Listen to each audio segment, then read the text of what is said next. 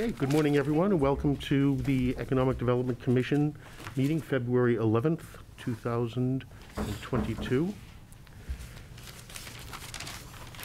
I'm afraid I'm your substitute teacher for the day. As Phil can't be here, or maybe a bit late. So, first and foremost, I'd like to welcome our new EDC Council representatives, Assistant Mayor Joe Kelly and Councilor Vince Lombardi. Very glad to have you both here.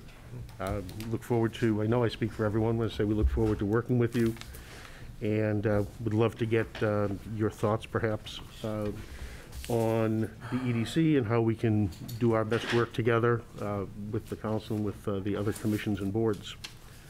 I'd also like to acknowledge and welcome Sean Clancy, who is our next, see if I can get this right, Assistant City Manager for Economic Development. Being trained up and readied by our current Assistant City Manager for Economic Development, Nancy Cromer. So I'm glad to have you here and look forward to working with you as well, very much. All right, item 1 is approval of the last meeting minutes of January 7th. So moved. Do we have a second? Second. Second, Caitlin. All in favor? All right. Aye. Any opposition? Motion passes smoothly as ever. All right, next on our agenda is Assistant City Attorney Jane Farini, who's going to share some information on recent legislative committee activities. All yours. Morning, Jane. Good morning, Jane. Good morning, everyone. Good morning. Well, it is once again a very different sort of legislative session due to COVID and very political, I think that's an understatement, session, which is unlike prior sessions. So that affects what's going to pass through, you know, not what gets requested, but what's actually going to be successful. One of the things is that what just happened yesterday was there's a bill on short-term rentals. Some of you have been familiar with that issue in Portsmouth. That bill would allow short-term rentals in every single-family home and duplex in any district all throughout the state. And the city opposed that bill for 2 reasons, primarily. Theoretically, it sounds like a means by which to create more housing and let people stay in their homes and have, you know, money to sustain the increased valuations and increased taxes. But if you've paid attention countrywide and internationally, it has the effect of, at least in Portsmouth, really decimating apartments, because folks that own an apartment who can make more money doing the short-term rental than they can for a long-term resident, obviously, they'll very likely make that choice. The other concern is valuation of property. So this bill that was amended yesterday and passed the Senate unanimously in the committee will go probably, I don't know if it will go on the consent calendar for the next time the Senate meets, but it definitely has all indications of passing out of the Senate and into the House. So one of the things that is also concerning is that it's not an owner-occupied short-term rental bill. It is, anyone can own the property.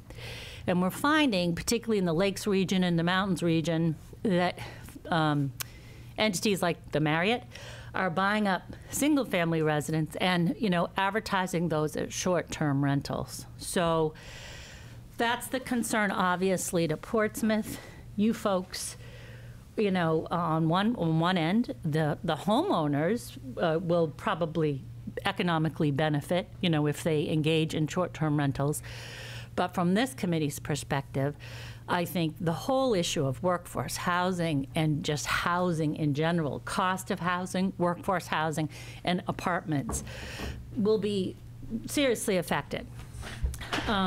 So I think that's the one that isn't labeled workforce housing, but yet, in fact, it seems well, I think it will have a very large effect. And I think that we had on January 31st, we had the first meeting of the legislative subcommittee. And Assistant Mayor is on that committee, which is terrific, along with the mayor, and Councilor Cook and Councilor Tabor. And they identified legislative issues that are going to be their priorities throughout this session. The first one is municipal authority. And as you can see by what I just described with short-term rentals, that bill, if it passes, amends every zoning ordinance in every city and in every town. So that's what we call a statewide zoning amendment.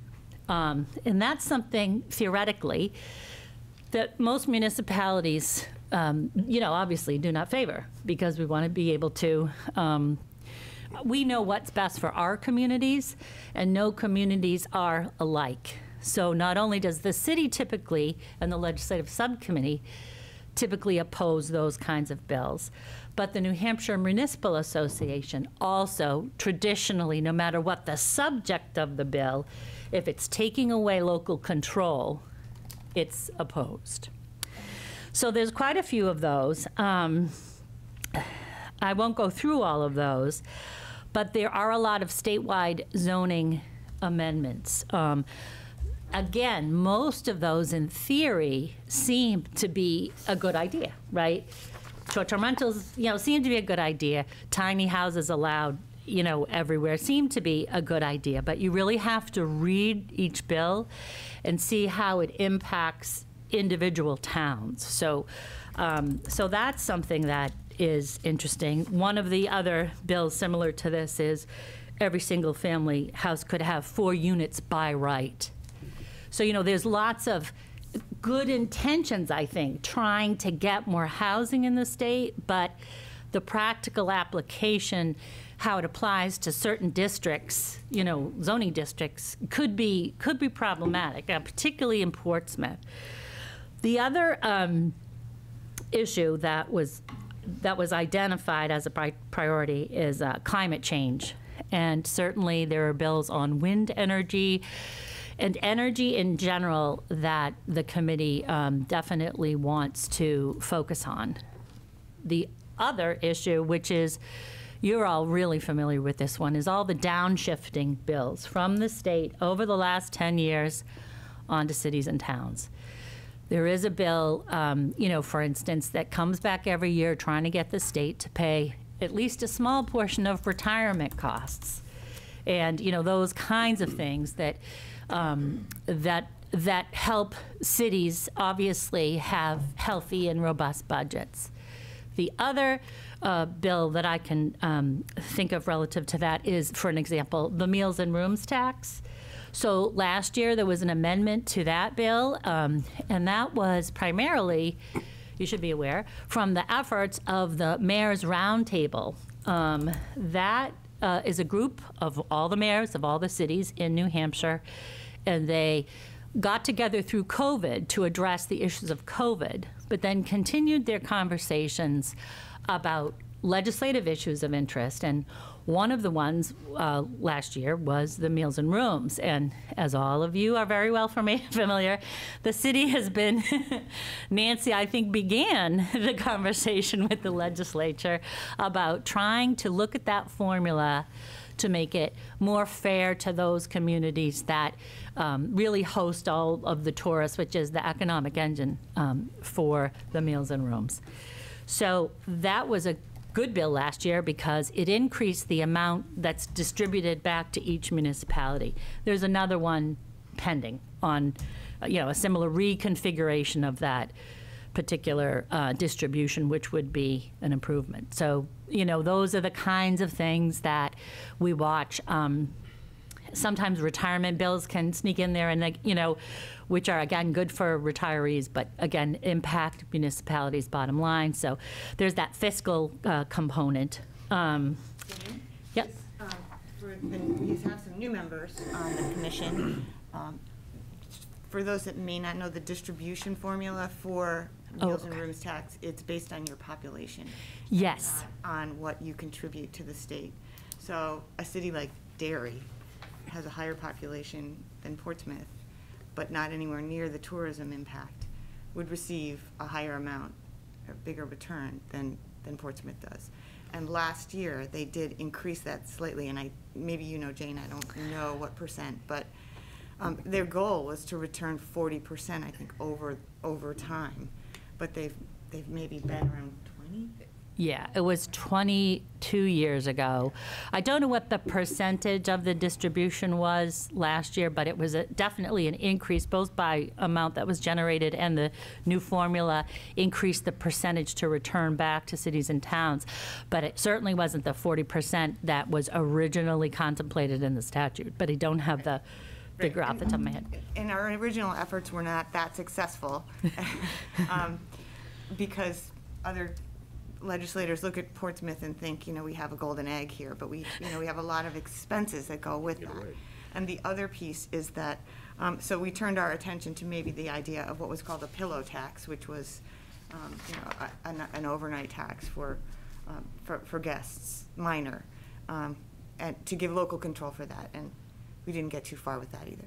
Right, and we still aren't, because there was the bill introduced this session, and I believe it was tabled, but there's a pending motion to ITL it, which is to kill it. I've heard through the grapevine that it might come back as maybe a study committee as an amendment to another bill this session, so that'll be something that, again, will be looked at hopefully through a study committee or, again, brought back for another year. And as Nancy said, the pillow tax or hotel occupancy fee, when that began, Nancy, I think many of the legislators had no idea what what our needs were and what the impacts of tourism are to particular cities and towns. And so now I think there are all sorts of smaller towns and that are realizing, that have supported that hotel occupancy concept.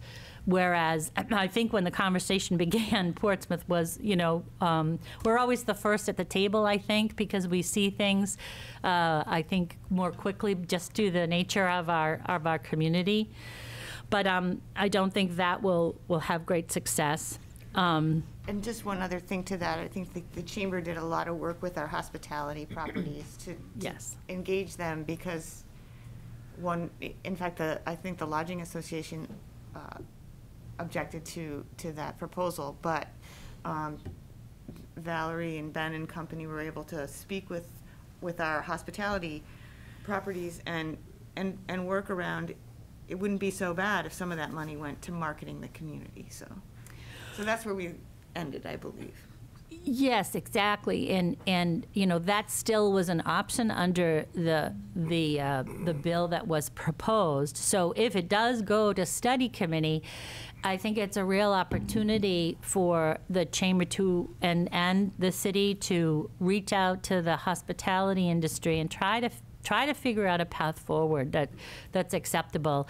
I think we were quite close. What was it, 2 years ago, Nancy? We had far more support than we had ever had before. So it's not impossible. And, you just keep going back. And once again, as Nancy, indicated, we weren't successful the first time, but we had a lot more support, and that was in large part due to the Chamber, communicating with the tourism and what's acceptable to you. What can you live with if this money does go, at least a portion of it, to certain types of things that benefited tourism. How can we make this a win-win? So I anticipate that whether or not it goes to study committee, that's something, again, that the Chamber can continue to work with our tourist economy and see what might be acceptable moving forward.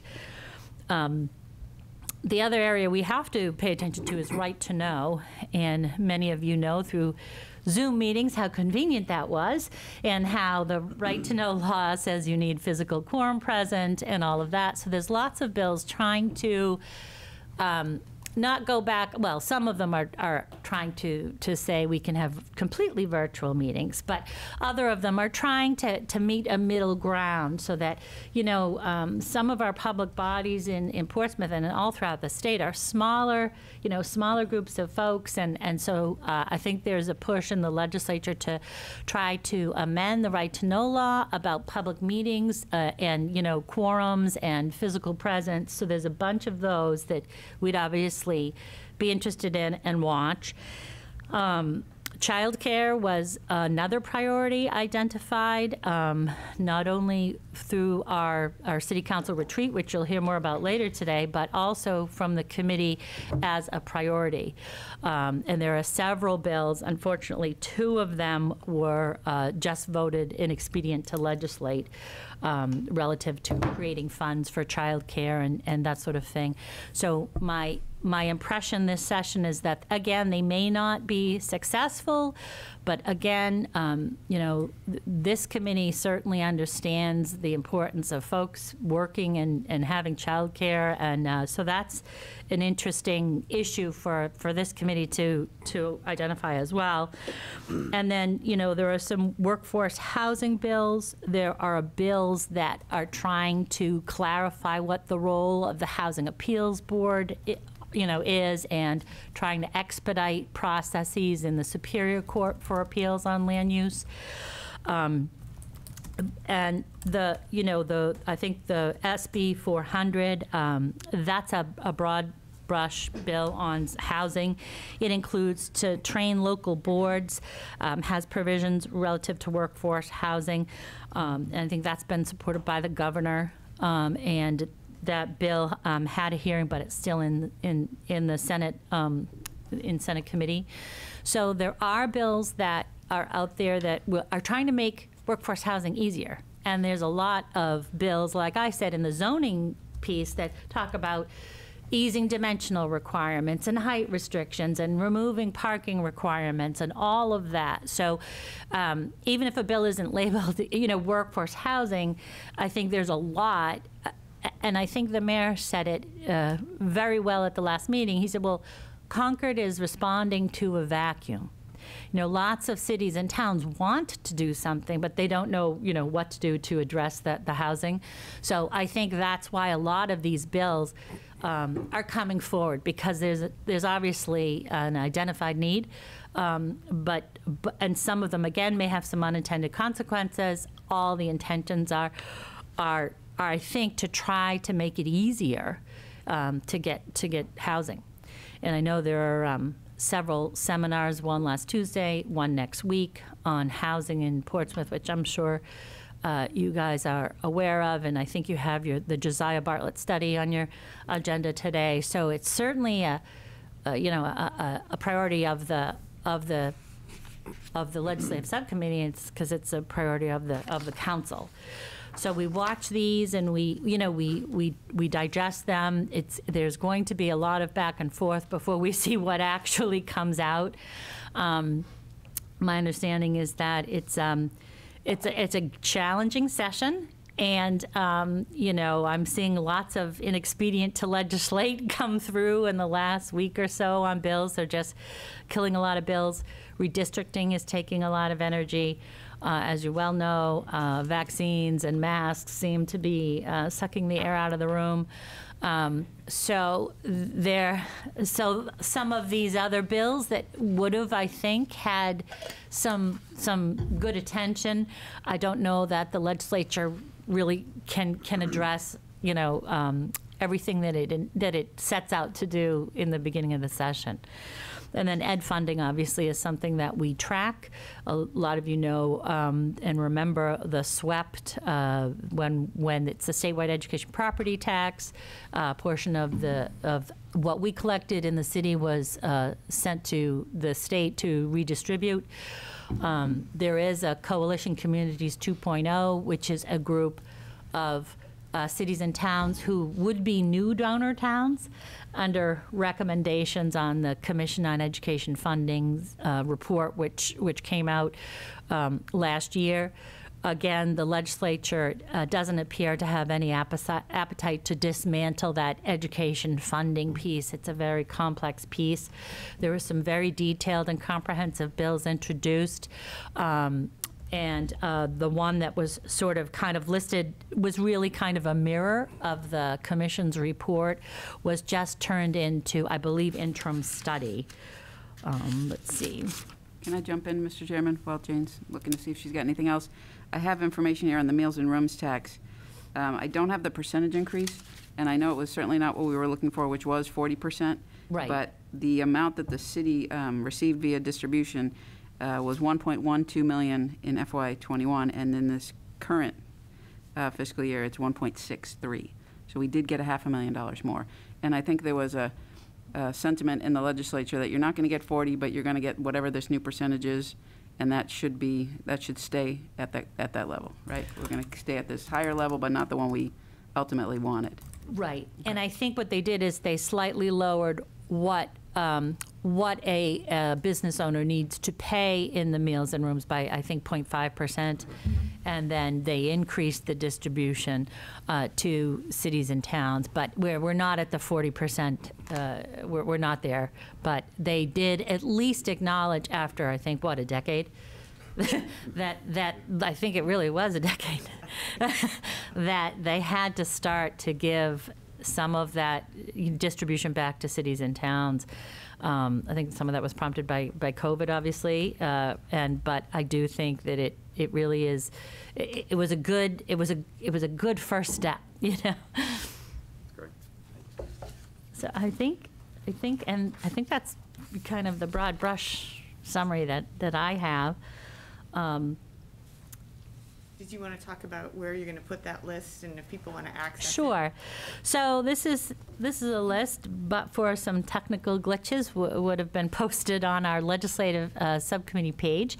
What I'm going to do is I'm going to link the bills as well. So there will be, you can just go to bills that we're tracking. There'll be on our legislative subcommittee page. And when you're looking for that, that's under government. So you go into the city and you click on government, and then you click on the legislative subcommittee. And we post all the testimony and the bills that we've testified on. And also, I'll be posting our updated legislative principles and policies on how we testify and who gets to and why. And the links to these bills, and I think this is like 70 bills right now that I've kind of tracked, but a lot of those are kind of falling off the wayside. So, but it'll be a live document, so you should be able to go on it and click on the most recent version of the bill, and then my last action, I'm trying to update every week, so we'll know if it's in committee, if it's been voted out, and I will have a definitional section so you can understand my abbreviations. Great. Tom? Jane, what's the bill, Senate bill number for that short-term stay? Oh, the short-term rental 49. is 249, and it was amended yesterday. It was an executive session yesterday. The committee voted 5-0 to pass it. Many of the folks in I think it was Commerce, supported and sponsored the bill. It has bipartisan support in the Senate. And so it is, I didn't read that it's on the consent calendar for the Senate, for the full Senate's vote, but if my math is correct, I would be surprised that it would be defeated in the Senate given the sponsors on the bill. I don't know what's going to happen in the House. So we'll cross over into the House, and again, we'll have our opportunity. There'll be public hearing. They'll exec it. It'll go to the floor. So it might be, a good idea to reach out to some of your colleagues in other cities and towns that may be affected by this. I know the New Hampshire Municipal Association. And a lot of cities and towns affected by this helped with an op-ed that kind of talked about what I'm talking about now, how this has unintended consequences and how it could be actually negative. And I have not seen that that's been published yet, but I will, I'll let Nancy know, and she can send you out a link relative, and that'll give you a really good nuts and bolts analysis as to, you know, why this might be, have some negative impact. Great. Jacob? Just quick question. The bill itself, what kind of provisions does it give for municipal governments to make any changes to it, or does it give us any power to make any kind of changes at a local level? I'm reading it as yes and no. I'm a lawyer, okay? So how do I answer everything? No, insofar as you must allow them and you can't district them out. That's how I'm reading it. So it's really making a change to our ordinances.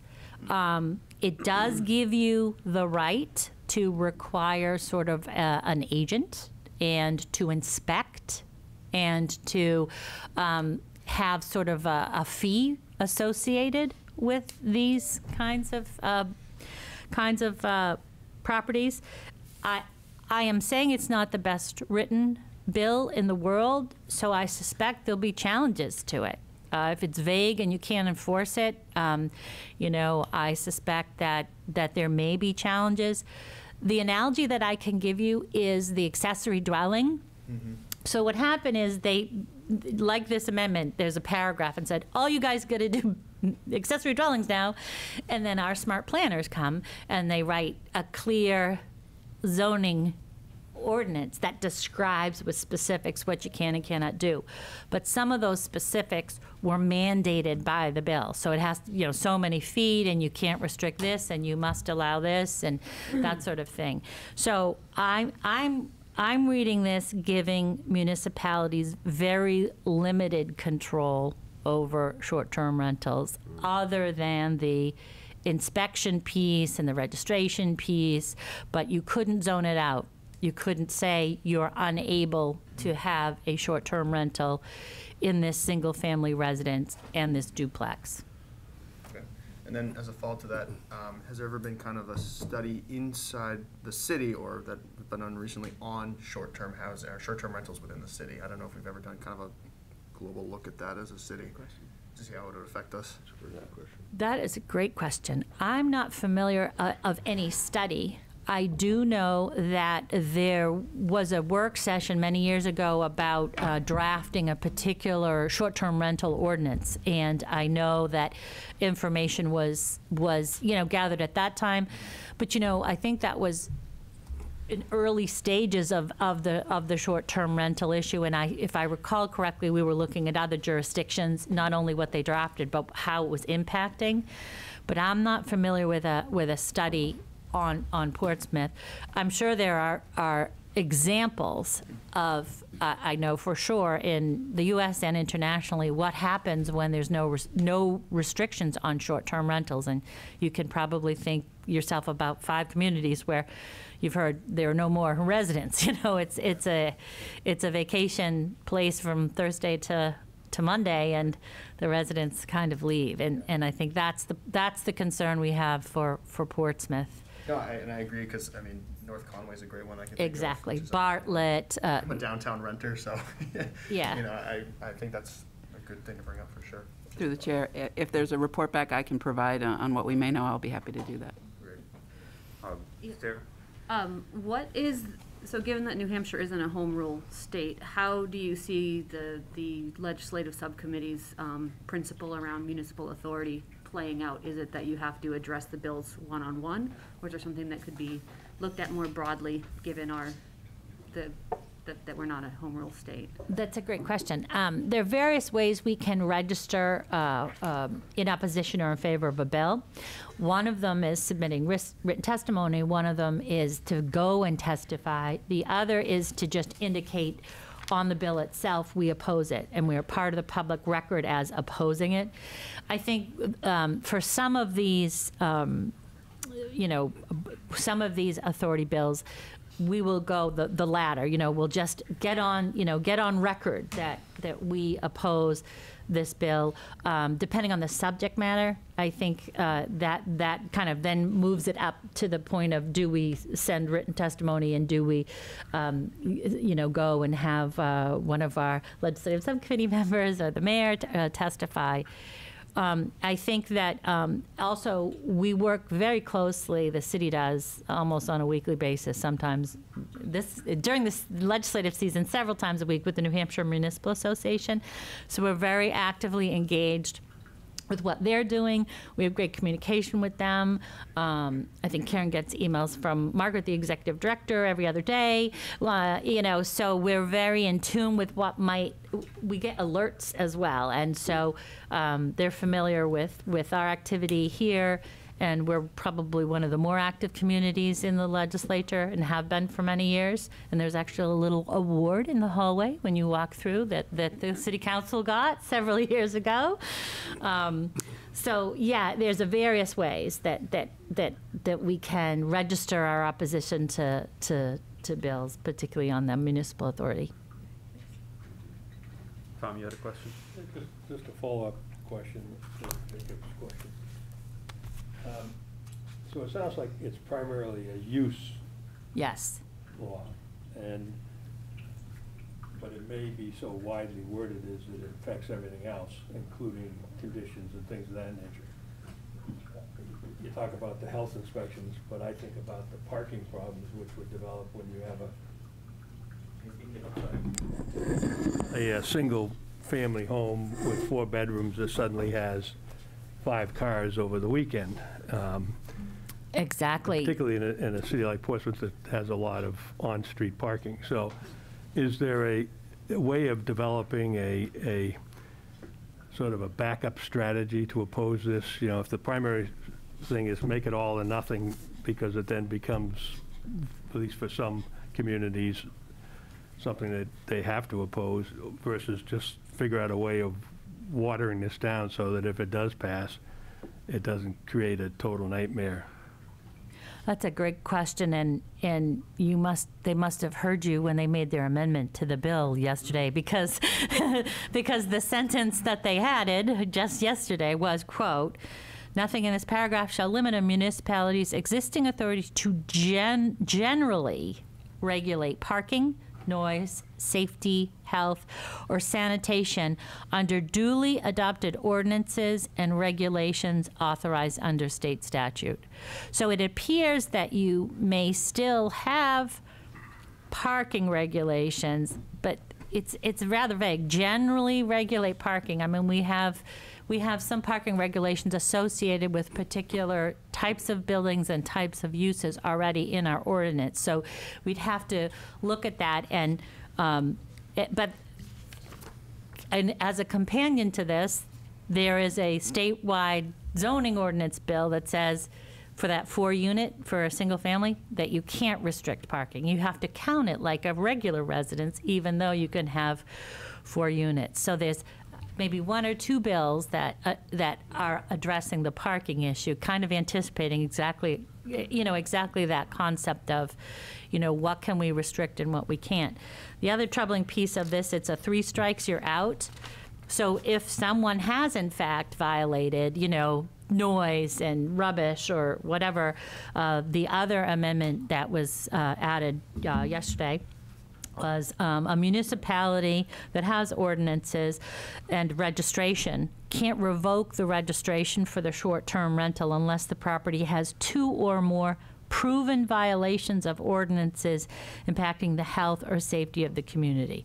So that's going to be a huge enforcement effort on the part of every city and town to try to, to formalize those proven violations. Well, proven, again, general terms, vague, let's challenge it. However, proven violation seems to me to be not just a letter from us, meaning that you would need to take more steps as far as enforcing and confirming those violations. So it is not, and again, you're exactly right, Tom. You'll take this and then you'll try to craft, an amendment to the zoning ordinance if we have to, that tries to protect our health and safety as best we can.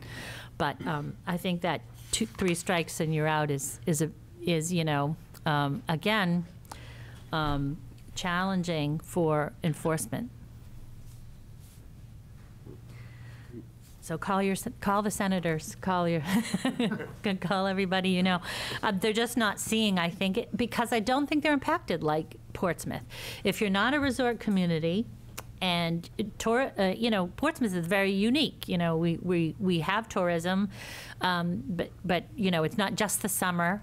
We have a big hospitality community that we encourage, and but we also have the residential component and our need for apartments and housing. So not some small town in someplace in New Hampshire that has a couple of folks who want to stay in their home and rent a short-term rental. That's a very different impact than other types of cities in town, and there doesn't seem to be a carve-out or a distinction.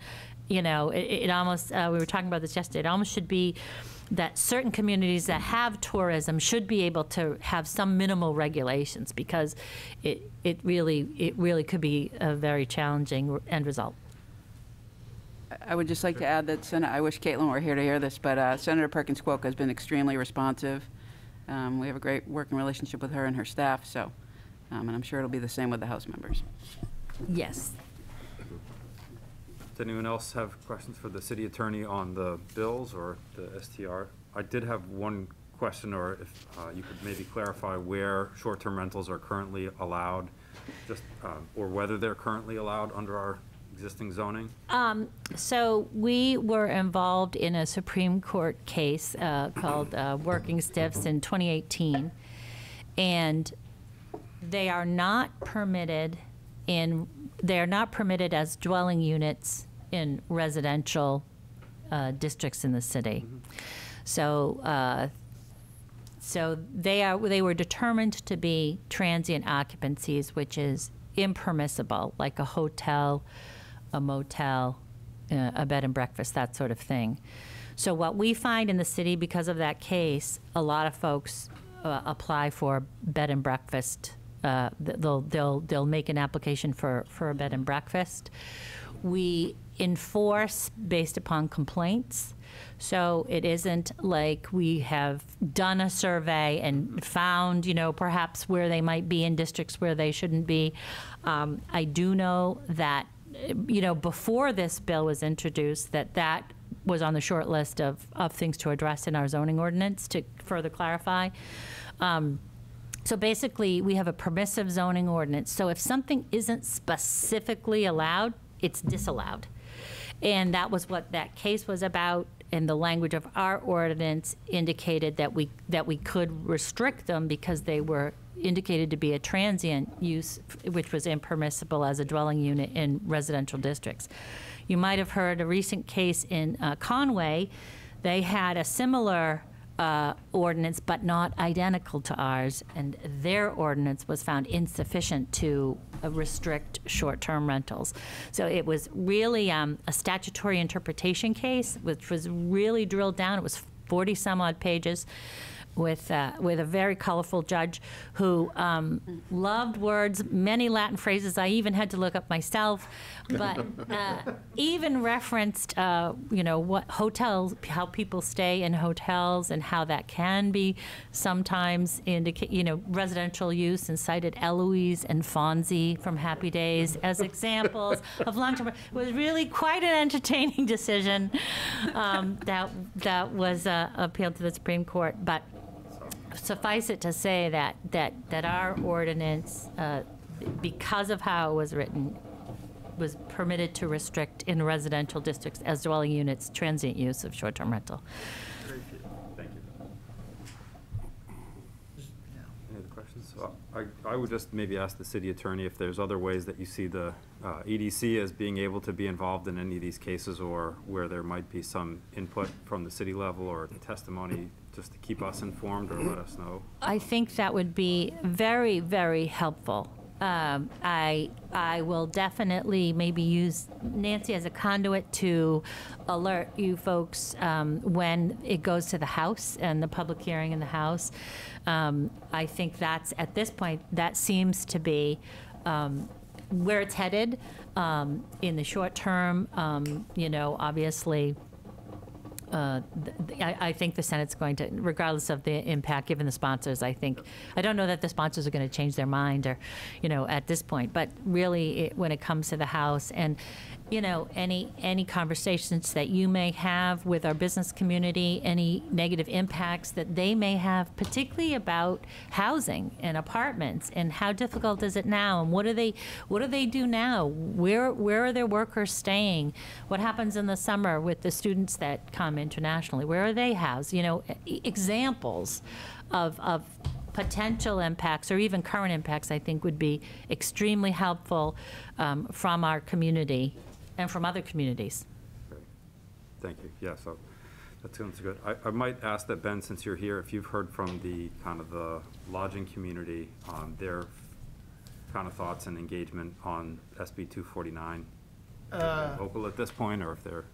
I have not had any specific conversations with them. I would certainly think the lodging properties would not be thrilled about the prospects of additional competition in the community.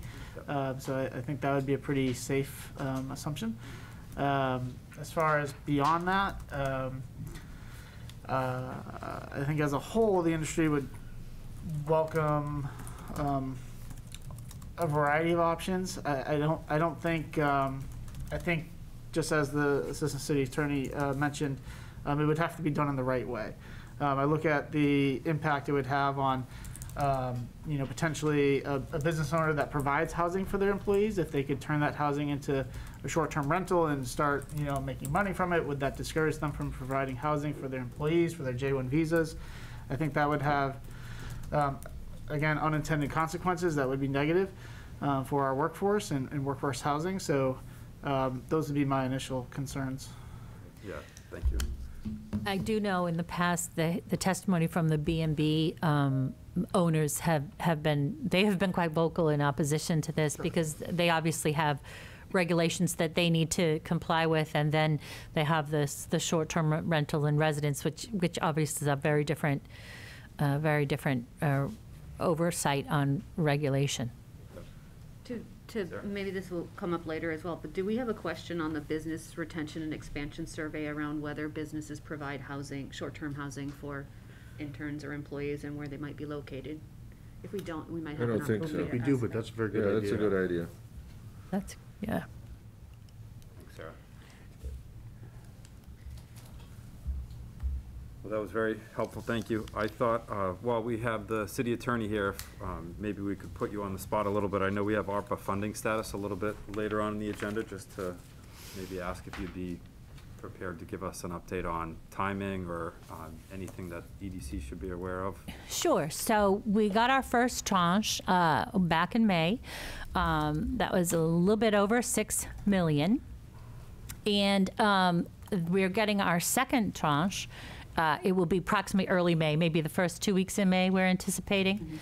And so what has happened is the staff, department heads have kind of created wish lists and projects and identified within and without the community various uses for those funds.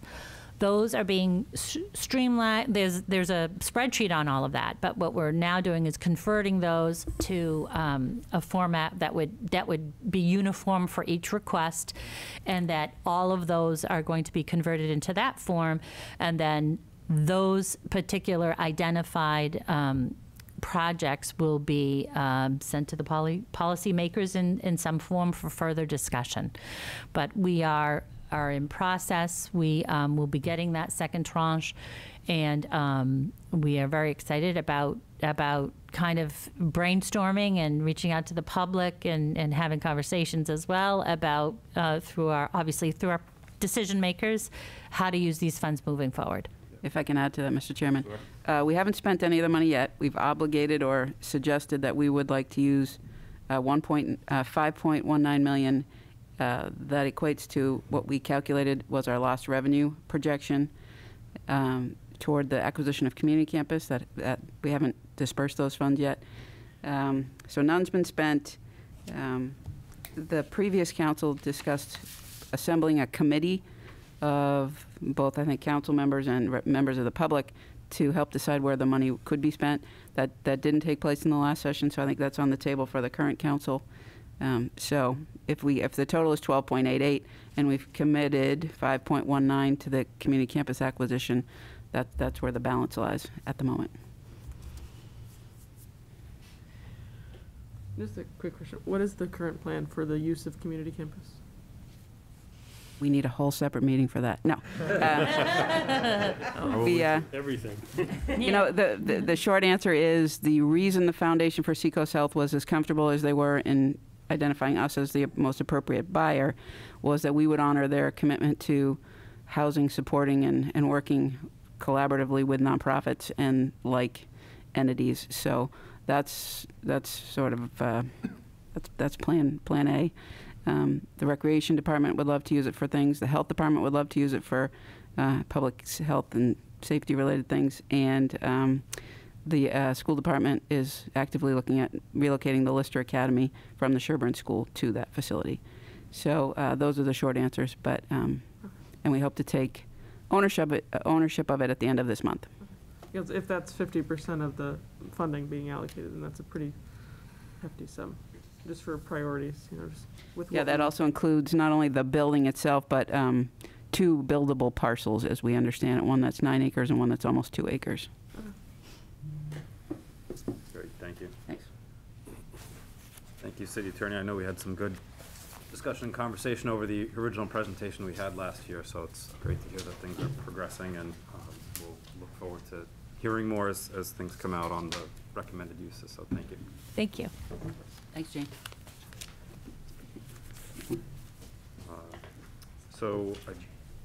Next on the agenda, we've got our subcommittee reports.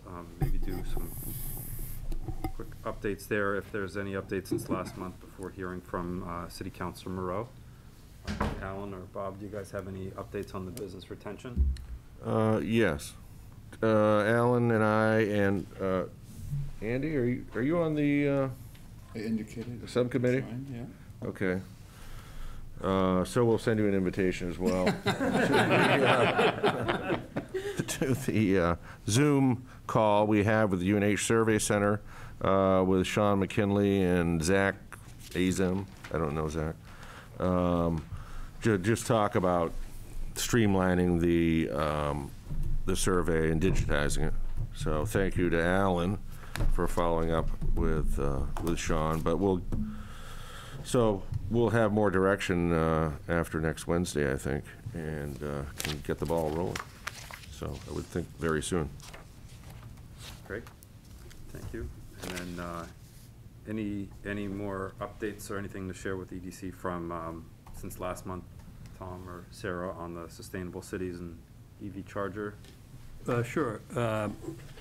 Primarily on the electric vehicle charging. So well,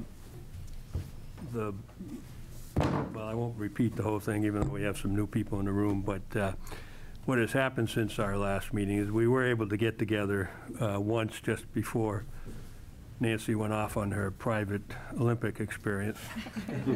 And I returned without a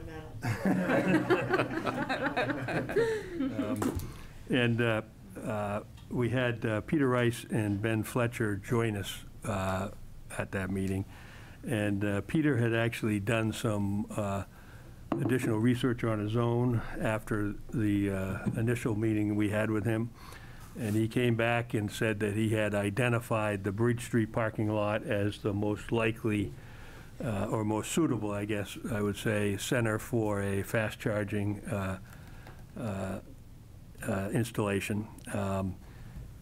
Partially, in addition to being centrally located, it also is subject, or is planned to be the subject of a complete redesign and repaving in the next year. And as part of that, the lot is going to be realigned, the parking spaces realigned, the number of spaces are going to be reduced. And so it would work well if fast charging stations could be introduced into that plan before that work is done. So there wouldn't be any, stranded costs by redoing the lot and then having to go back and retrofit it afterwards. So he identified that, and then he also, and I should say, so he identified 4 spaces down in the, I think it's the northwest corner of the lot, the intersection of Hanover Street and Bridge Street. Across from Provident, right? Yes, across from Provident. Not facing toward the old 30 Maplewood building, but facing toward the Provident Bank. And so he also did some research on the cost factors, which proved to be somewhat alarming, at least from the subcommittee's perspective. Something of this nature requires expenditures for both the equipment, the actual pylons and related equipment, and also the infrastructure, which is essentially getting the electricity to the site. So the cost of a pylon with 2 charging heads, this is a fast, level 3 fast charging, looks like it's about $40,000 per pylon. So that means that in order to have 4 units there, 2 pylons and 4 charging heads, you're looking at $80,000. And then the cost of getting electricity to the site, again, and actually I have something I wanted to pass out because I know we've talked about level 1, level 2, and 3, and I came across something doing some research which I thought was real helpful in illustrating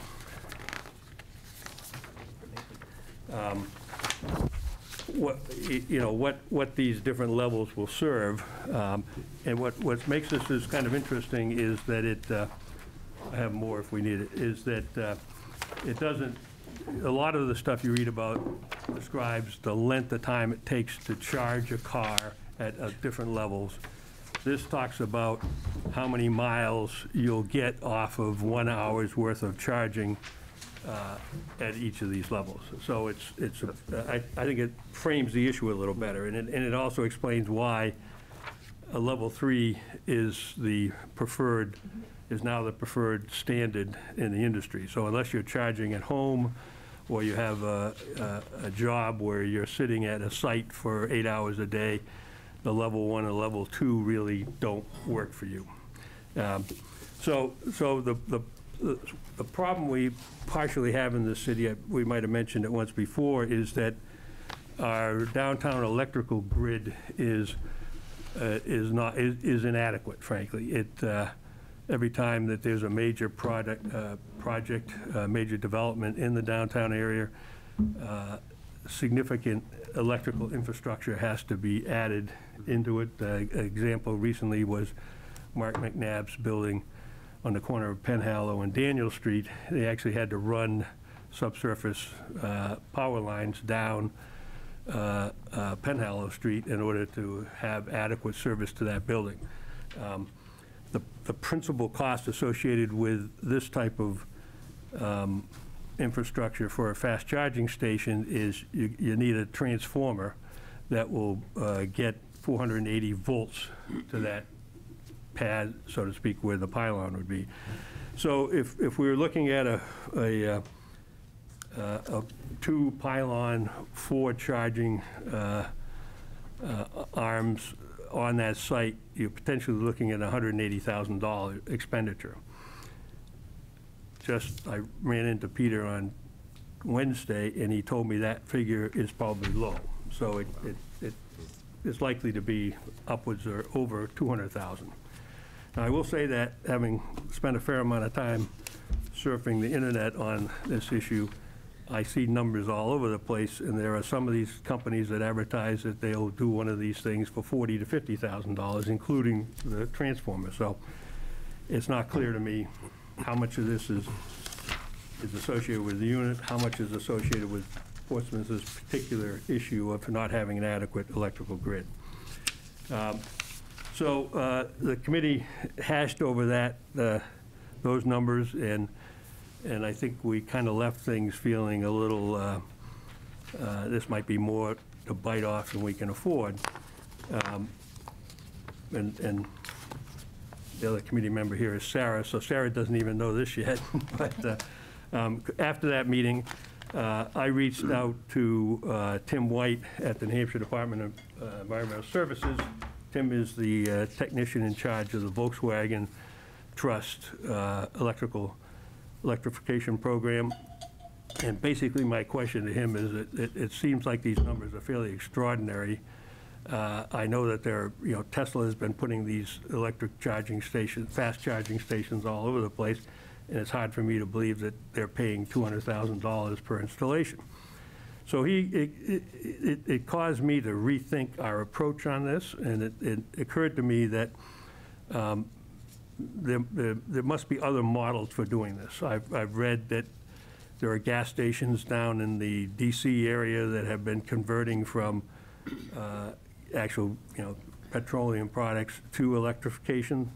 Again, it seemed like a lot of money for that type of conversion for someone who just has a gas station. So when I reached out to Tim, he explained that the state, as part of its RFP program, has maintained a list in which communities who don't have a specific plan can be listed as being willing to consider proposals for fast charging stations within the communities. And by placing yourself on that list, you're inviting the companies that sell and operate these charging stations to make proposals. So most recently, last week, Karen and Peter and I had a conference call to discuss that, and I'll let Karen follow up on where that's at.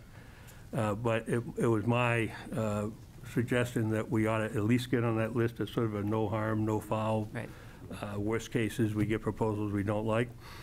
And at least my thinking is that we ought to even contemplate the next step would be to do some type of a non-binding RFP ourselves, particularly as this pilot program or this grant program starts to fade. This month is the end of the application deadline for it. That we ought to really flesh out what it would cost to have this type of thing installed in Portsmouth. And then the latest development is that just Monday night, the City Council adopted a proposal by Josh Denton to ask the city manager and the department heads to work up the cost and the potential sources of funds, including being placed in the CIP for level 3 stations in fiscal year 2023. So I'll let Karen answer that again in a minute as part of where we're at. But just yesterday morning, I believe, the Federal Department of Transportation and the Federal Department of Energy announced the new programs to allocate the monies that were in the federal infrastructure bill.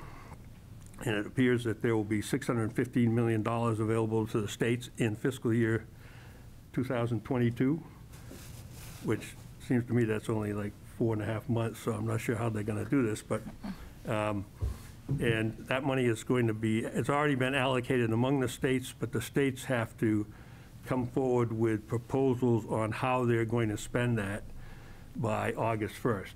And this may not be part of the legislative program, but it seems to me that the city ought to get some input with DES on how we can get these funds for what I'll call inner city or downtown locations, instead of just focusing on the arteries, if you will, which is what the current round of grant programs are for. So plus there'll be another $2.5 billion to be announced later this year. Not sure any of the details of that yet. And as you know, Biden has suggested that he wants to see about 500,000 fast chargers by 2030. So my recommendation at this point, sorry for doing this without you, Sarah, but I couldn't get a meeting together real quick, is that I'd like to see this commission endorse a program of bringing fast chargers into the downtown area, and in the short term to encourage the increased deployment of those through the process that Karen is undergoing with the funding opportunities, and to try to prepare almost a shovel-ready project, so when this next round of money comes, we can get on it right away instead of losing out on our inability to do the current Volkswagen one. Having done a deep dive on that Volkswagen requirements, it's not likely that we would have get the funding for what we want to do. It's really meant to be out close to the highways, that type of thing. So, so that's kind of where we're at. I do have one other suggestion that's sort of secondary to that, but I saw an interesting piece about a week or two ago. Oh, no, actually, it goes back to the end of January. And it was an article talking about a number of cities and towns, primarily cities throughout the country. About 30 of them have now enacted zoning requirements that require new buildings to become fast charger, not necessarily fast, just EV charging ready. So this focuses on new developments of significant size, not homes, that type of thing. But the example they're using was one adopted in the DC District of Columbia, which would say that any significant residential development or commercial development would have to not install the actual equipment, but would have to conclude the infrastructure improvement for electric vehicle chargers equal to 20% of whatever their parking requirement would be. So if you had with the stuff that's going on down on North Mill Pond, the developments would not have to put in the chargers, but they would have to run the underground utilities, that type of thing. And so the theory of that is that it seems to be borne out with what we're realizing on cost, is that if you have to go back and retrofit a site to install electric charging units, you're going to have a lot of expense that could be avoided if you put the utilities underground or whatever you're going to do as part of the project. Set up the location and the lines from the transformer to serve these type of things. So. I don't have a specific thing beyond that, but I'm thinking that I'm not sure what the process of this would be to request that the city council refer this to the planning board for review, or whether, I don't know whether the EDC could request the planning board review it, but it's something that probably should go through the review process that normally land use laws undergo. That could probably do. If I can tee up Councilor Moreau, who's here for that very reason, that would be a great item for her brand-new fledgling committee to study.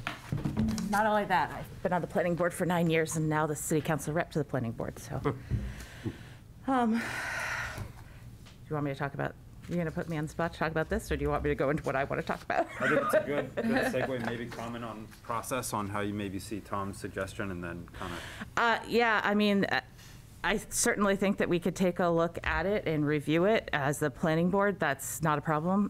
I don't see any reason why the EDC can't, either through the city council or just directly through me as the city council rep on the planning board, refer it to the planning board to take a look at. That's, yeah, I don't see an issue with that unless our city manager finds that there would be an inappropriate direction. We have other business on our agendas all the time and recommendations from the city council all the time. So I think it could be added into that without an issue.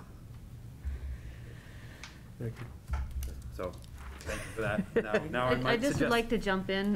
The one other thing that wasn't covered is that we have to look at the fast charging locations in reference to the larger parking product. There was some concern around having fast charging at, downtown for 2 hours when it might be a better use for a more short-term spot. So in addition to identifying locations, we have to look at the utilization rates of charging spots as well as the context of the larger parking product and necessity of turnaround in the town as well. So learned a lot of really good stuff from Ben Fletcher as a result of that conversation. Yeah. Good suggestion. Bob, did you have a comment? Yeah, just had a question for Tom or Sarah. Just in terms of the model of charging, and you were talking about maybe getting proposals from a company to locate a site. Is there a revenue stream then associated with the city putting in charging stations? Can you charge for the electricity and get some money that way, or do you, rent out the space to someone else who does that? So is there a way to recoup costs of setting those up, and then potentially have a income stream or several in the future? Well, that in fact is what's going on right now with the existing level 2 charging stations at each of the city garages in the back lot over here. So it's the city's land. There's a Smart Charger or something. The name of the company has these on it, but the city actually sells the electricity, if they will. Okay. It is not a moneymaker No, at the present time. Well, not now, but maybe in the future, and particularly if you have, If I can comment, so typically, and I've Several seen of them out west and, used a couple out there, they are not, you don't pay for them. That would be against the norm. They're free, and typically how it works is after you hit your certain, percentage charge in the vehicle, then you get charged a very high rate, so it incentivizes you to move so someone else can use it. But, if you have 4 spots in the garage, you would see the turnover as the vehicles are charged. Okay. But you don't make money off of it, typically. But ultimately, it's because we're in the nascent stage of this movement, that's the case. So right now, when you bought a Tesla, you got a promise that you would have free electricity for as long as you own the car. There's now some talk that by the end of this year, Tesla is going to open up its charges to other users. And the model essentially would be that if you're paying, 10 cents an hour for electricity at home to recharge your car with a level 1 or a level 2 charger at home, if you go to one of these fast ones, you'll probably be paying 20 cents an hour. That differential would be retained by whoever is running that. So the potential models on this are that these things can be installed and operated by the owners, or they could be installed and operated by separate companies. So there's a site owner, there's the equipment manufacturer, there's the operator of the site. Anybody can be more than one of those, but they can also be 3 separate ones. Well, if someone's asking you to, or wants to propose putting in a charging station, you would think there would be some financial incentive to that company. Otherwise, why would they do it? So. Well, exactly, but just as Caitlin suggested, so right now, for instance, if you were to get down to the big shopping center that's in Seabrook, right off of the exit, you can go in there and there are probably about 8 or 10 charging units right there. They're free to use because they're trying to get you into their center. If you're a Nissan owner of electric car, you can get down to the Nissan dealership. They have one there. They're going to let you use it.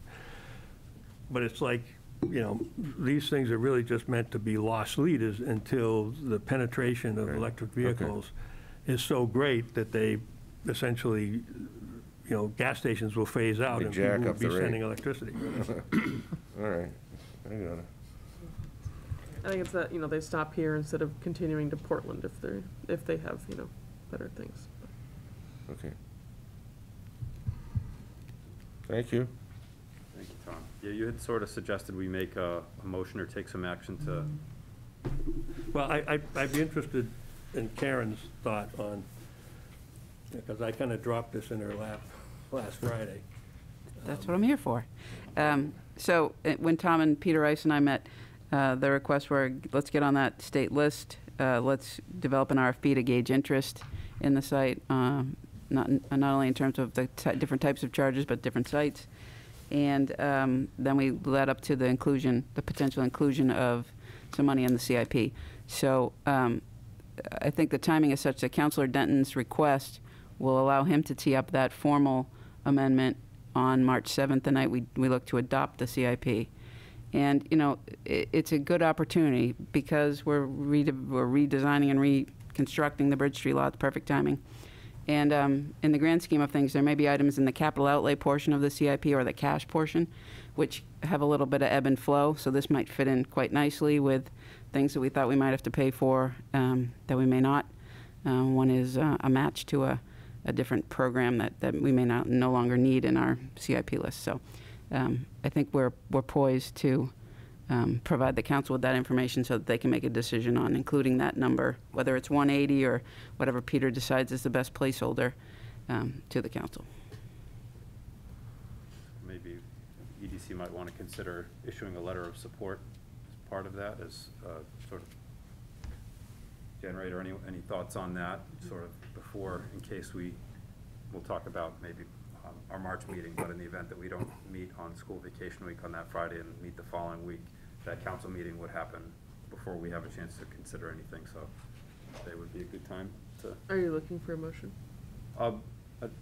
We generally take a motion if we're issuing kind of a letter of Yes. support. Yeah. In the past, we have routinely written letters in support of the CIP in general and at certain times calling out specific projects. So I think we could do both here. So if anyone were so inclined, would certainly entertain a motion. Should I make a motion on my own? Sure. Well, then I would move that the EDC issue a letter to the city council generally endorsing the increased deployment of level 3 fast electric vehicle charging stations in the city and on city property in particular.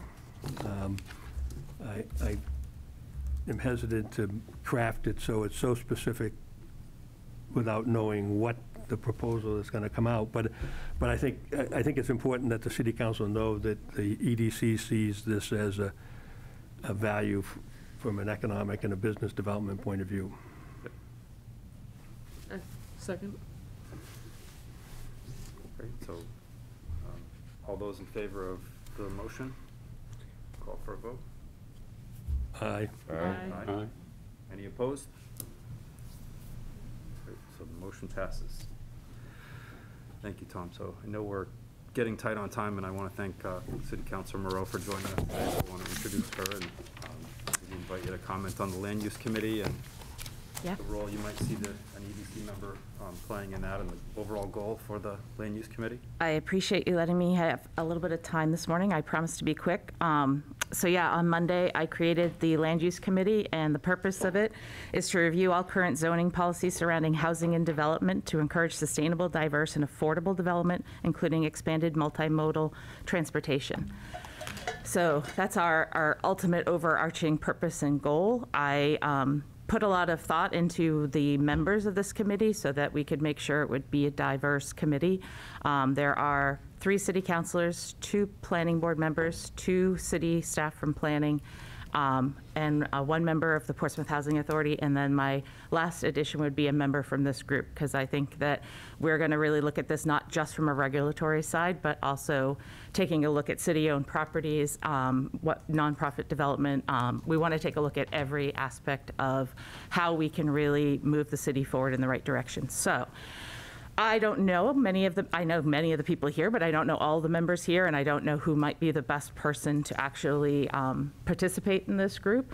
So I was going to leave it up to you guys, not necessarily to fight it out, but, you know, to have, duke it out, whatever the case may be, to who might want to join. So as of right now, for actual participants, it's myself, Assistant Mayor Kelly, Councilor Blaylock, Planning Director Zent, City Planner Cracknell, both the Vice Chair and the Chair of the Planning Board, which is Rick Chelman and Corey Clark, and Craig Welsh from Portsmouth Housing Authority. So we have a pretty, I think, so far good group, and I'm just looking for suggestions from you all as to who might want to join that. Mr. Chairman, while people are thinking about that, Counselor, can you speak to the cadence of meetings? How often you think you're going to meet? What's the time commitment? So our first meeting has already been scheduled. It is a week from today at 8 a.m. in this very room. I'm really hoping that at least our first meeting will be fully in person. I think at this point only our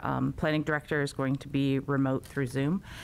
So I wanted our first meeting, Beverly Zent, our planning director, and I have been working closely together to try to formulate a framework of what we're going to look at. And I think we're probably going to break the group up into two smaller groups to do a bunch of research to then bring back to the bigger group. One will be looking more at the market side, and one will be looking more at the regulatory side. So that's how we're breaking that up. So is our hope to meet in the mornings, just because many of us on this committee already have our nights fairly full. So I've made that kind of a requirement.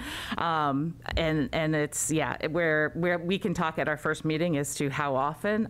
It is my hope that we will have some immediate recommendations back to the City Council within 30 days of our first meeting. And then hopefully every couple of months after that, we will have either recommendations or at least reports back as to the direction that we're heading in. So I want us to act fairly quickly on, there's a lot of low-hanging fruit that we can attack very quickly on several aspects.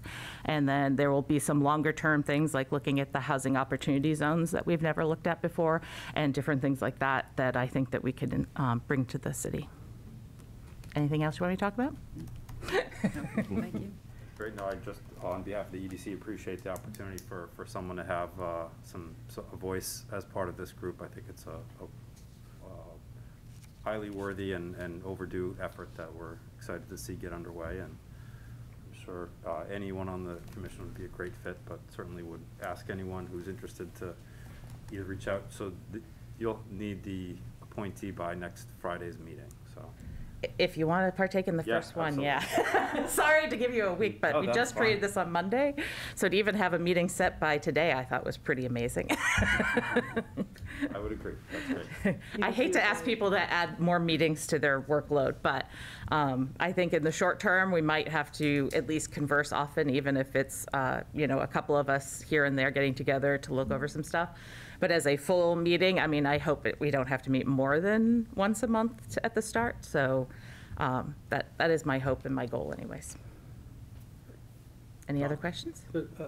When do you expect to have your report out? What's the time frame for accomplishing the whole thing? What I've given the City Council is that our first recommendations to them would be within 30 days of our first meeting. So so let's see, next Friday is what, the end of the month? Or are we still the middle of the month? Middle of the month. Thank you. So that would be that we'd be reporting back with our first recommendations, and that hopefully then within 60 days thereafter, each of those, so every 2 months after that, report back with recommendations that we may have more, or at least be able to give them the progress of where we are on each one of those initiatives. And so if that's the case, you expecting this to be a year-long process or a 6-month-long process? I'm expecting probably from completion to end, it could be a year to 2 years, in all sincerity, because I think some of these things might take a little longer and take more public input. That will probably be, the committee probably won't have to meet as often once we get the sort of short-term stuff kind of going.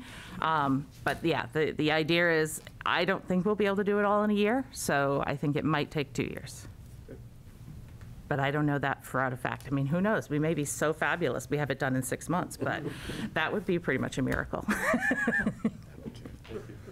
I have high goals. What can I say?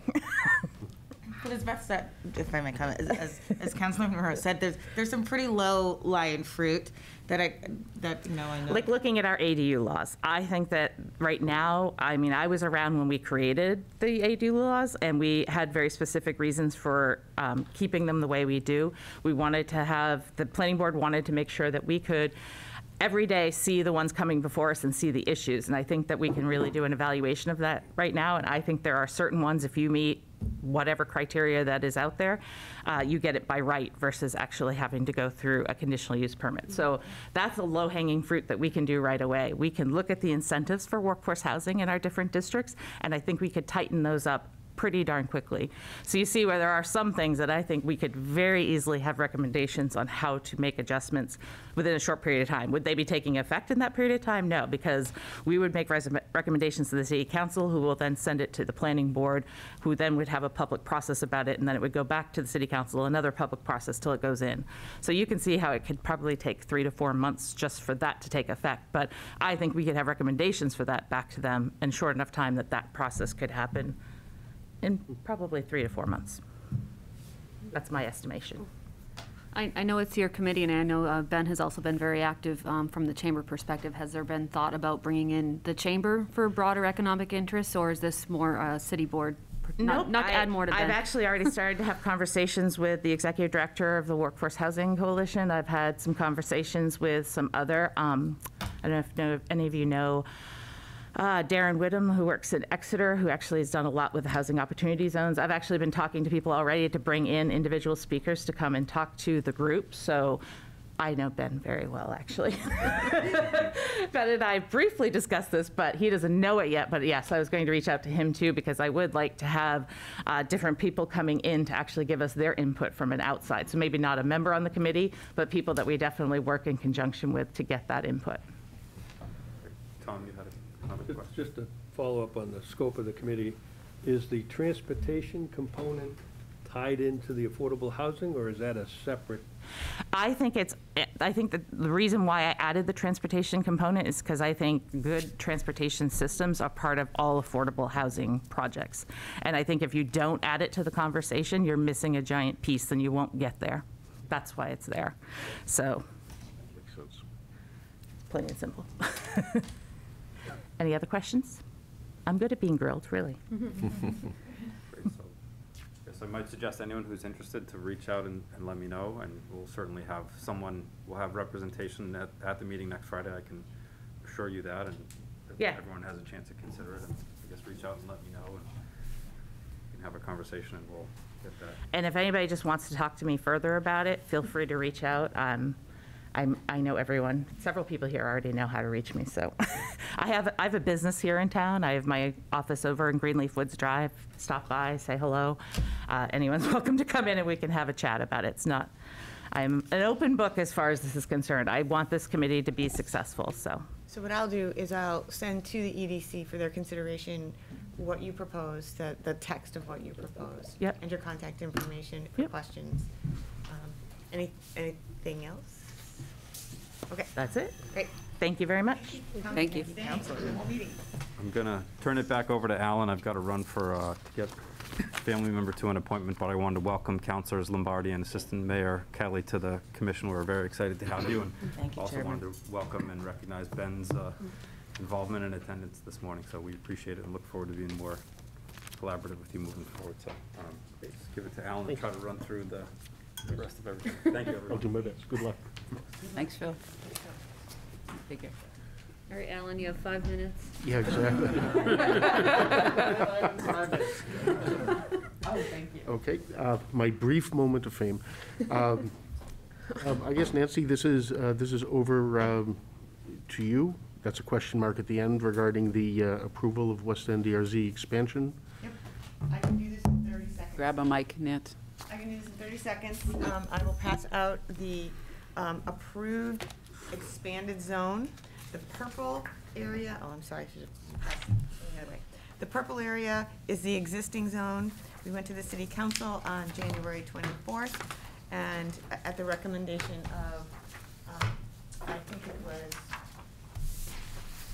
think it was Cliff. Councilor Lazenby. Yeah, Councilor Lazenby, Lazenby and Assistant Mayor last term, to, instead of just talking about it at the EDC level, bring it for an educational purpose to the council, and I thought that was a great suggestion because that's exactly what it turned out to be. At the blue outlined area is the expanded zone, and you get your bearings, you can see that Route 1 is on the left side of the map, and we've included all of West End Yards, and it would be primarily just the commercial property there. The residential area is not eligible. Development of residential is not eligible, but any commercial or office property that creates jobs is. So we sent a letter to the state on the 27th, or actually on the 25th, and they responded that they approved the zone. So we will get this up on the website that we now have an expanded West End ERZ. And we've had a couple inquiries already. A pretty interesting company called Bridge Appliances that's looking at 909 Islington Street as a future headquarters of their home appliance, electronic home appliance. They have what is it? It's called the Ohm, Karen. It's the It's new technology for an old cooker. use, right? Exactly. And ironically, they reached out to us the day this was on the agenda, if not the day before. So it was really cool timing. Yep, and we have some of the commercial realtors are also interested in working with some of their clients on accessing the credits that are available through the zone. So that's it. That was no longer than 30 seconds. Sorry. Yep, thank you. Any questions on the topic? Mr. Vice Chairman, I need to leave, so thank you. I'll watch the rest on the recording. Thanks, course. Bob. Feel free to talk about me while I'm gone. And We'll just assign you to Sorry. things. Not enough time. And I nominate Bob to be on that new. There you go.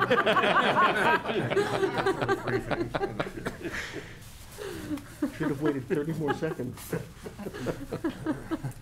All right, well, this will not take long.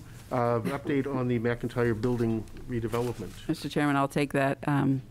As you may be aware, last night, the City Council voted to rescind the actions taken by the prior council at the November 18th, 2021 meeting. Essentially, what that does is get us back to the discussion table, if you will, and pave the way to remove lawsuits as an impediment to move forward with the project. So I'm happy, if you think it's appropriate to leave this on as a monthly update, we should have a more robust update at the next meeting. Excellent, thank you for that. Update on the City Council retreat. Assistant Mayor or City Councilor Lombardi, would either of you like to? I actually had to leave the retreat early, so I passed that to. We had you for the good part, though. Yeah, I can start. At the retreat, it was great. We did it at the senior center. We were able to kind of, as a council, led by an amazing speaker that day, kind of really break out in some groups and outline the things that really hit home for us and the things that we want to achieve. Overall, some overarching topics: affordable housing, workforce housing. Making sure that we can be that we're not completely dependent on tourists and tourism for economic development and growth. Making sure that we are reinforcing kind of our small businesses outside of downtown. A big hot topic item is, also if you watch the council meeting on Monday, outside on-street dining, what that kind of looks like going forward, post-COVID world, and set in a policy for long future haul for that. I would have Mr. Lombardi or the city manager pop in some other topics. Okay, I'm not sure I can add much more to that. We did talk about very wide-ranging and broad topics that having to do with the conduct of the council, as well as redefining our goals for the year, or for our sessions. I don't have them. I have them here, but they're not in front of me. I wasn't expecting to do this. That's right. That's okay. If it's helpful, I can jump in. Yeah, I think the assistant mayor captured a bunch of them, and another one that came through was communication among staff and council to do a good job and to communicate with the public, and not only to communicate out to the public, but to take input in from the public. So there's a big push to enhance communication in a two-way fashion. I would So, also add a big push for myself, and I know I would say the council as a whole, is to figure out also the city's role, residents and city government's role of affordable and workforce housing. I think we always, and as the assistant city attorney mentioned, there's a lot of bills, there's a lot of communication. We always know there's a big need for it. But for myself as assistant mayor is really to figure out what that role looks like and what us as a governing body and what the residents and what city staff, what role we actually need to play in that. If we are just a bystander in it, if we're just regulatory in it, if we are a partner in it, if we are a developer in it. And so that's really kind of a, just so you know, passion project of mine is really outlined in that. so from a procedural standpoint, we're going to ask if Mayor McEachern is comfortable bringing the draft to final goals forth at the next city council meeting, so everyone can see the work that the council did with some of the senior staff. Excellent. Thank you all very much. Look forward to seeing more information on that and working very closely with you, obviously. I think we covered the ARPA funding We did. status sufficiently, so we can move on. And under other business, I would suggest that the Chamber, Ben, provide an update. And if you're comfortable with that, we'll add that to the agenda for our meetings moving forward. Sure. Yeah, so not too much to update for us right now. We are currently, a week from today, putting together a meeting with the restaurant community and the city staff to review the outdoor dining draft plans for this coming season. There's a tremendous amount of interest from that community and what those plans look like. I've never been so popular amongst restaurateurs. They think I had no information, but I don't, so I just get to talk to them. So there's a lot of interest around that. There's a lot of community dialogue around that, so we're very anxious to support that. Also, as you'll see in today's online paper, if you get such a paper version, the parking changes with the Hanover Street renovations, garage renovations. So we'll be committed to working with the city to help reduce whatever impacts that may have on our downtown community, business community, residents, and the like. So I know that is work that's about to tee off and necessary work that needs to be done. So we'll be here to partner with the city in any way we can to support the business community downtown throughout that process, the 3-year process, it seems like. So. Mr. Chairman, can I add to Ben is being gracious to allow non-members to join the Zoom conversation next Friday at 10:30, and it won't just be restaurants, it'll be businesses of any type, residents. He's really been gracious to open that up. Excellent. And then the last thing, I believe I've shared through the chair, shared an invite to our session next Tuesday night at the Music Hall, The Future of Calling Portsmouth Home. Hope you can join us. Assistant Mayor Kelly will be one of our speakers. Mayor McEachern will be our MC for the evening, our welcoming people. And we have a great panel discussion, including our new planning director, Beverly Zent. So we're excited about that. Attendance looks good for that. So continue to have that housing discussion, push it forward. Extremely excited about Councilor Moreau's committee. She's got a lot. I wanted to give her a high five the entire time she was talking, but I thought that was inappropriate. So anyways, but we're very excited about that, and we look forward to seeing some action in that regard. Excellent. Thanks so much. Maybe shout out for advanced planning for the tourism summit. Yes, down the road, March 23rd sticks out in my head. We'll be having our tourism summit. It's our annual gathering of the local tourism community. Again, that will be, we are really trying to break down some walls. That will be open to members and non-members alike. We really welcome everyone to our events and hope to show them the values that they join. But that'll be 8 to 11 at Jimmy's on Congress. On the 23rd, we have the state's tourism director. We'll have an update from the city manager and the mayor. We have a couple other exciting initiatives to launch and showcase, including the arts and culture destination marketing that we're doing in conjunction with the new committee that was the Blue Ribbon Committee for Arts and Nonprofits.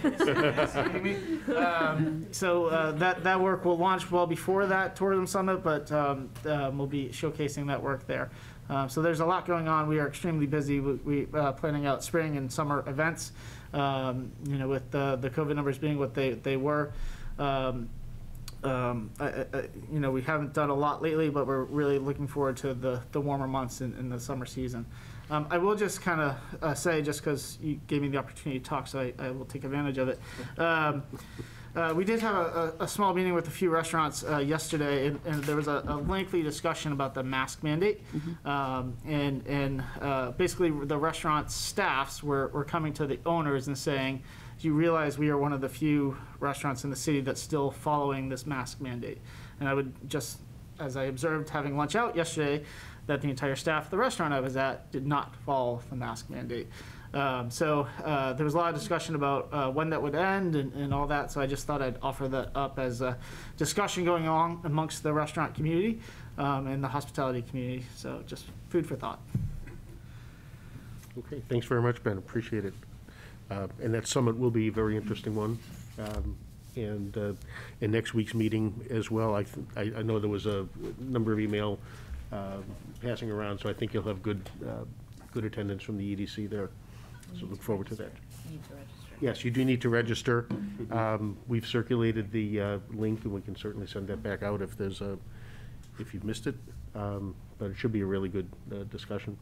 So thanks for the reminder on that. We can cover the high entrance fee of $5. $5. If you need. It's the cheapest event you'll ever go to at the music hall. And the $2 convenience fee, so it's $7. Yeah. But, I thought it was a worthwhile Buy it when you get there too. It's fine. Not a problem. Is there, I know we're over time, but I want to open it up for other business. Caitlin? I know that both you guys mentioned the on-street dining, and I think that was something that, I know it's anecdotal, but that in my circles, I heard a lot of people, both in town and out of town saying like, this is, fantastic. This is like really what Portsmouth was missing, and, people feeling like they see their neighbors on the street a little bit more. And is there any like support needed from the EDC? And I don't know how everybody else feels about it. But. So I would just speak as a council perspective. We understand it's a sensitive topic. I think the overarching reception of it is great. We do understand that there are in the packet this past Monday that there are businesses downtown that are not restaurants that are worried about their impact. So obviously we welcome that discussion. We support that discussion. We support other businesses also. So we're really trying to find the happy medium. I'm really excited to see what staff brings back, as in fees and spacing and sizing and how that looks. I think supporters of on-street dining, I tend to call it on-street dining versus outdoor dining because we do have already cafe and sidewalk, policies. So this is really on-street. My perspective is we kind of have one shot if we really want to get a policy that's long, a long effect, long past COVID. So I'm really excited to work on this. I do believe that there is community support, resident support. So I've personally been speaking with a lot of residents that if you support this, you need to be vocal about it. Because as we know, the people that potentially feel that they are negatively affected by it are vocal. So people that feel in support of it need to be vocal.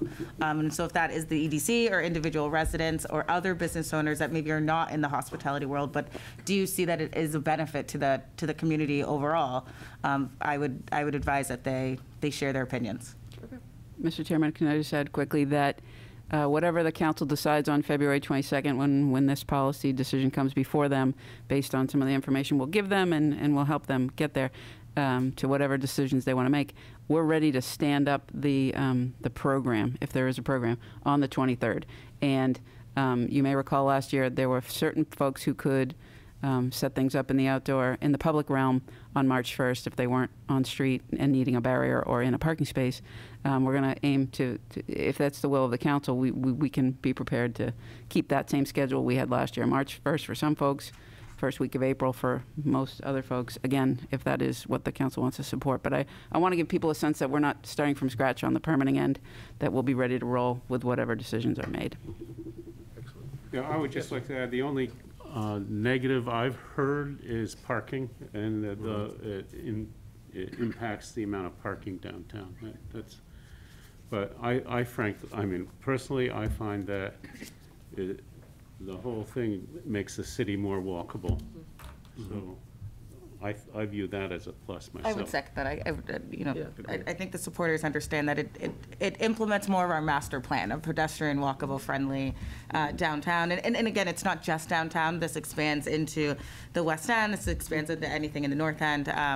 But yeah, I think it definitely falls into the implementation of our master plan. Right. It was really an activation of our streetscapes. Yeah. And I think people will spend more time and more money in the other shops if they're down there for outdoor dining. I Because agree. they can now get a table maybe. And we all know that the restaurants will, speaking as a restaurant owner at this point, it's a big investment, and not every small restaurant and not every small business can afford a massive parklet or huge investment unless we know that this is a recurring theme, and that everyone that I've spoken to is willing to invest a good amount of money to make it look good, much like Newburyport, where the city has provided parklets and X, Y, and Z. So I think it's a really great program. Obviously, I campaigned on it, so. Excellent, looking forward to it. I Looking would forward to also the commend policy. the high school students who, created very attractive barriers. Yep, did a great job. And we don't have to build them this year, so. I move to adjourn. Before we do that, I think there's been a couple people that have expressed the interest in possibly moving the March meeting only because it's school vacation week. It is the end of school. And I don't know, we have members here with young kids in school. Is there anyone that's adverse to moving it a week later, which would put it to March 11th? Fine with me. No. I guess not.